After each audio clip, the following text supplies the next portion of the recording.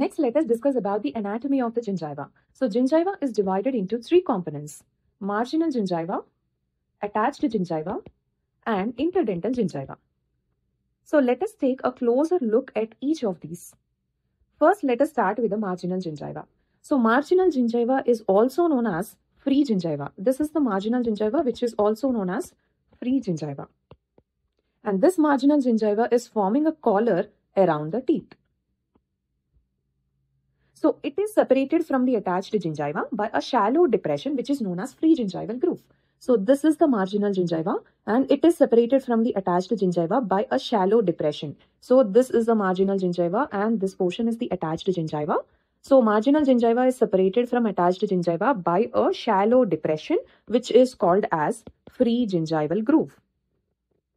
So, now let us talk about the width of marginal gingiva. Marginal gingiva is approximately 1 mm thickness or 1 mm wide. So, here the term wide means it is talking about the horizontal dimension or the thickness of marginal gingiva. So, marginal gingiva is 1 mm wide. It is forming the soft tissue wall of the gingival sulcus. So, this is a gingival sulcus.